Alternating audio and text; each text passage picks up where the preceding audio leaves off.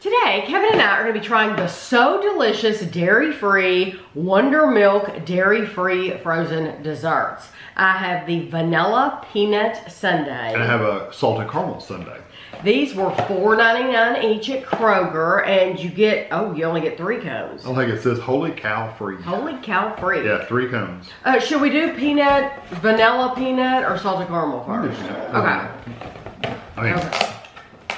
I don't know why, but I was expecting, I don't look at the boxes closely when I buy them. I was expecting 4 cones. And for this size box, you would expect 4. And you get 3. You just opened the cones of your dreams. A magical blend of creamy, plant-based ingredients, amazing vanilla flavor, crunchy peanut toppings, and chocolatey swirls, all whipped into something so smooth, it's a legend, no dairy. You like that play on words? Yeah, okay. It looks a lot like some of the other cones we've tried. It is non-GMO verified. Let's see. And these are new. If I didn't say that, they're new. They're made in Mexico. They're made in Mexico for So Delicious. It's 870 calories if you eat all 3. No, it's exciting. If you eat all 3. Or they're 290 calories a piece. So they're not low calorie just because they're dairy free. Oh, no, not at all. Well, some people think because it's dairy free and stuff like that, it's healthier. It's not necessarily healthier.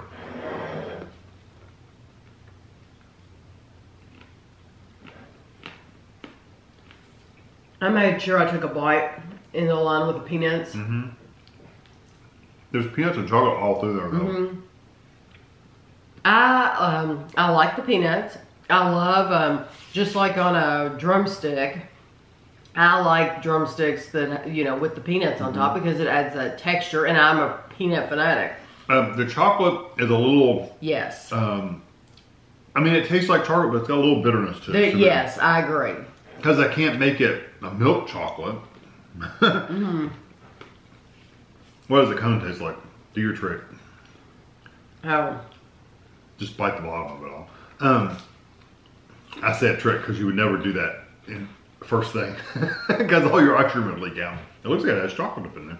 It does have that stopper in the bottom. That's good.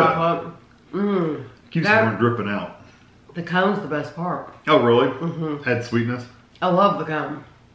The cone, yeah, it's sweet. And I like the texture of it. Mm-hmm. That's a nice cone. It's not as hard as some sugar cones are. I think I like it. But I do want you to know that the chocolate is a little bitter. Yeah, it's a little on the dark side. Mm-hmm. That's all you need to know about it. But well, like I said, if they're doing no dairy, they can't add milk to make a milk chocolate out of it. So, but I would have no issue eating that. No, I would eat it. The peanuts are really good, and the ice cream itself, or the whatever they call it, the non-dairy dessert, it is not what you would. It's not quite what ice cream is, but it's still pretty good. I like how they decorate the insides of these boxes. It says basically the same thing, but it says amazingly luscious salted caramel flavor and chocolatey swirls. And then it says for your taste buds and your best buds. These are salted caramel sundae, 820 for the entire container, or 270. Yeah, so this salted caramel is fewer calories. 820 or 270 for each one. There's no peanuts.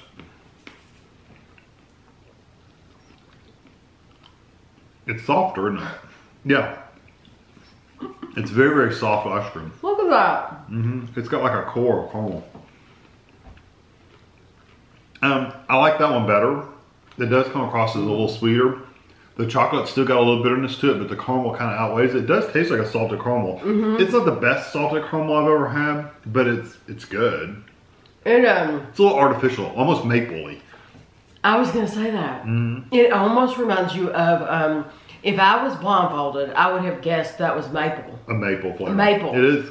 I think it's because they've added the caramel and the bitterness of that chocolate together. Kind of makes it come across as a maple flavor. It tastes like a... That's what's left over. We've had maple and we have said, oh, that's a fake maple. It's a really fake maple flavor. That's what that tastes like. It's fake maple. And that's good or bad. That's what's settling in my mouth right now. And that cone is going to be the same cone, so I'm not going to break it open. I love the cone though. The cone's truly my favorite part of the whole thing. But it always has been. To be fair, besides the peanuts on any of these cones, no matter what brand, I really like the cone itself because you get the crunch and the texture along with the ice cream. Now, because I think if you're dairy free, I think you'd be happy. I think you'll be very happy, but because that does settle in as a fake maple flavor, I would pick the one with the peanuts. I would too. Oh, you changed your mind? Yeah, I would too because I'm sitting here with maple flavor. It's like I've had pancakes, and it's like I don't know if I want that flavor. And it's not good quality syrup. Yeah, it's got a very strong aftertaste. Yeah. So I think some of you are really going to like it and it's not going to bother you. Yeah. And some of you are not going to like it. It does not taste like salted caramel. No, it does if you isolate it by itself. It's somewhat caramely because when I was eating it, it's like, oh, that's a really nice salted caramel. But then, it turns into maple pretty quick. It really does. So if you like peanuts, I would go for the one with the peanuts. If you don't like peanuts for some reason, then try the salted caramel and see what you think. You know, it's $5. You're getting 3 ice creams. It's not like you're going to be stuck with them for a long time if you don't like them anyway. Yeah, so, the peanut one and the chocolate,